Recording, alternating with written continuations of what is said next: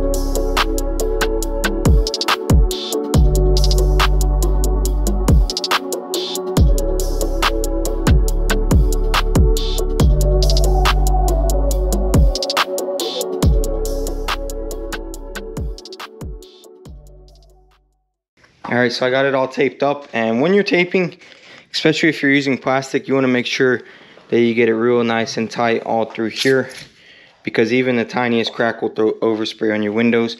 But now we are ready to go ahead and start cleaning it. I'm going to start with this hood and move my way back. We use this waxing grease remover right here. This stuff works wonders, and it really cleans it up real nicely. And then after we're done with that, we go ahead and use a final clean. You don't actually have to buy final clean. We use glass cleaner and it works amazing, and that'll get like all the top stuff off. I've honestly had situations where waxing grease remover would not remove something, and then I final clean it and it actually lifts up the grease. So it's always best to final clean. I've noticed once we start final cleaning, we've had way less issues with contamination, and we just use some glass cleaner and it works beautifully. So I'm gonna go ahead and clean this all up and get it ready, and then we'll throw down some black sealer, and then we'll throw down some paint and some clear and see how it turns out.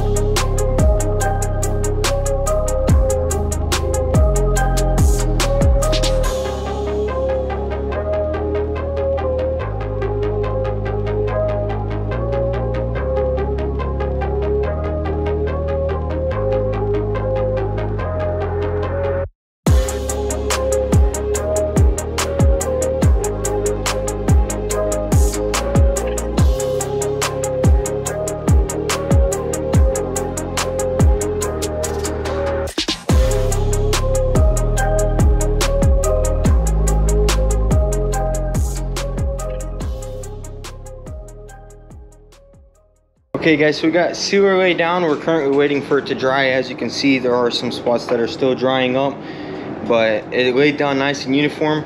You don't have to lay down sealer. I just think it's always best to lay down sealer because it's kind of like a primer you don't have to sand, that you lay down before the paint, and it helps cover any imperfections or scratches that you might have missed. So I definitely wanted to lay it down, that way when the paint goes down, as you can see guys, I mean, it's just nice and smooth everywhere you look, just like you want it. And sealer is definitely something that really helps. I also put it on the bumper. You don't have to use Bulldog if the bumper is primed. You can just throw sealer down, and sealer has a binding formula and it does help with flexing, so the bumper will not chip. So you can use sealer instead of Bulldog, unless it is a raw bumper, then you would be using this right here, which is adhesion promoter. But pretty much all bumpers come with the primer, so you can just seal it. So we're gonna wait for all this to dry because I do want to tack it before I throw it on the base coat. And also you do want your sealer to be 100% dry before you lay any base on it, that way there's no reaction underneath. So once this dries up, we're gonna go ahead and throw down the base and get it ready for paint. And then once we get all the base laid down, we can go ahead and throw some clear coat on this. And that's pretty much all we have to paint besides the front bumper. That's all that left, but we won't worry about that for now. Once we get all this painted, we're just gonna go ahead and reassemble this rear end, that door, and put this door back together and see this thing all back together. I will probably cut and buff it because I do want it to be very nice and perfect. So we're gonna go ahead and wait for this to dry, and I'll see you guys when it's ready.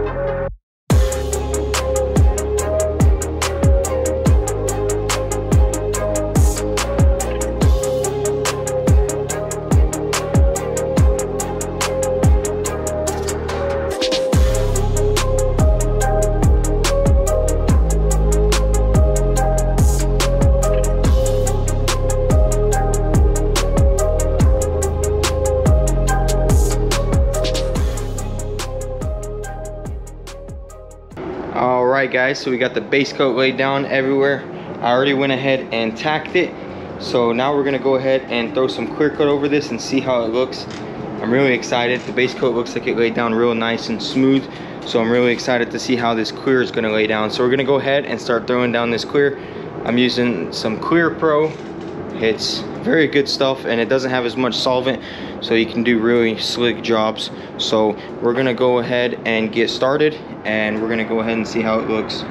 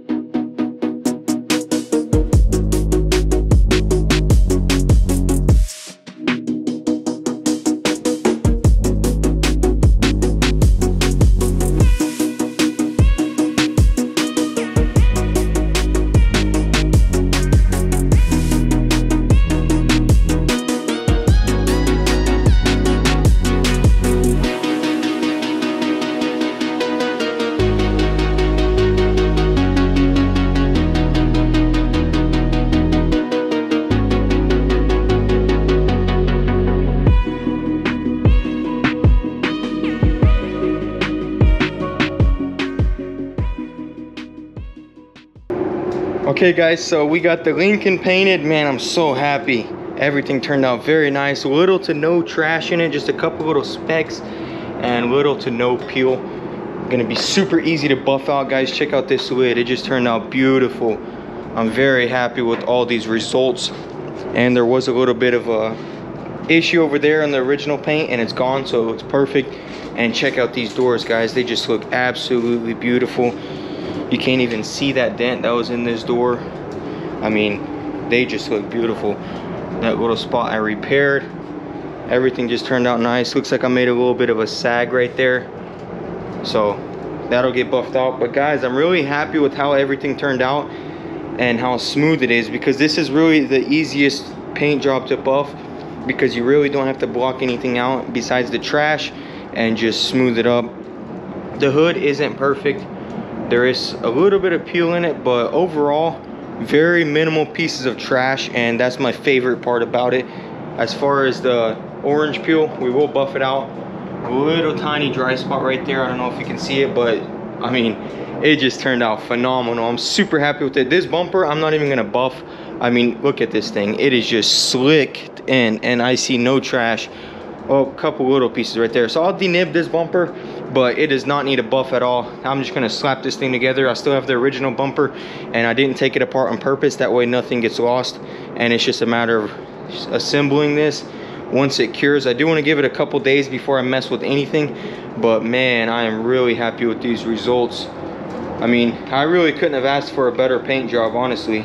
So what I got is perfect for me. And there was a couple of spots that he did not like, because there was previous body work and it was deep scratches, and it was up in this area right here, and there is just nothing. That sealer hides everything, especially since I 320'd it and everything. And then there also was a spot right here, which is, yeah, also gone. All that's in its place is a piece of trash, so we'll sand that out. And then there was also a bad spot here, but it's gone, and there's no scratches. I know he's gonna be super excited when he sees this thing, but man, that is it, guys. I'm happy I got these results in this weather. I mean, you look out there, it is burning up, and I'm sweating. I actually even sweated on the hood and had to go through a whole process of fixing it, because I dropped it onto the base and it was fresh, so I had to wait for it to dry and scuff that up a little. So honestly, with these results, I'm super happy. I mean, I literally could not ask for a better paint job, honestly. I mean, I could, but I would need a $100,000 boot that emits little to no trash. But honestly, even factory paint jobs have trash, and those cars have to be buffed out. So I mean, you're gonna have trash, that's just the name of the game. But yeah, other than that, I'm really happy with the results, and I think that's gonna be it. Hopefully here in about 2 hours I can take it out, because I also want to paint my S2000 hardtop today. So we're gonna let this cure up a little bit, and once it's cured and tacked, we'll untape it, and then I'll go put it outside, or not outside, I'll go put it in the shop and get that hardtop in here and get it slicked in just like this, same color. So I'll see you then. All right, so here we have the hardtop. This is a Forbidden USA hardtop. It's the Mugen style, and I didn't like how it looked up top, so I did some body work on it, and we're going to repaint it. So I need to go ahead and clean this thing, tape off these seals, and like on the car, we're going to throw sealer over this just to make the body work, just in case we miss anything. We'll throw sealer over that, and once that dries, we'll throw paint over everything and clear it, and I'll show you how it turns out.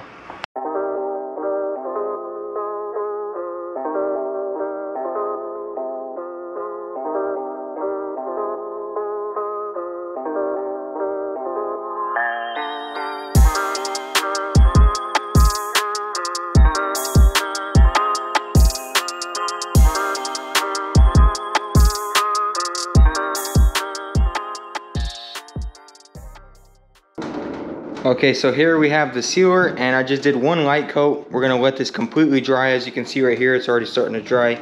So once it's all completely dry, we'll throw down one heavy coat, and that's it. The sealer is just to hide imperfections or scratches, anything you might have missed. It honestly just fills in your bodywork, which you want your bodywork to look as good as possible, but sometimes you might miss something, and the sealer is there to help you. So we're gonna throw one more coat of this, nice and heavy, and then we'll go ahead and throw down that base. And once we get that base in, we'll go ahead and clear this whole thing.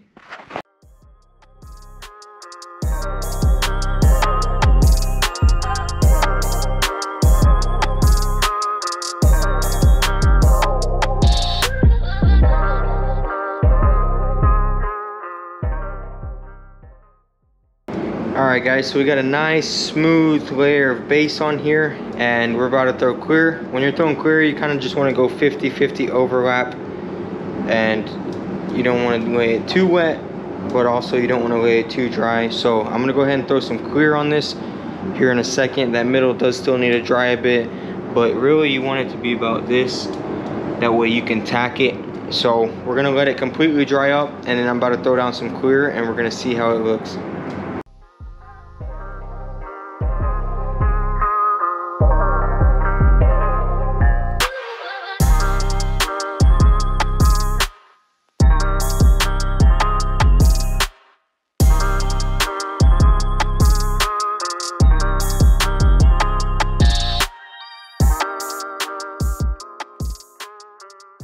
Look at that.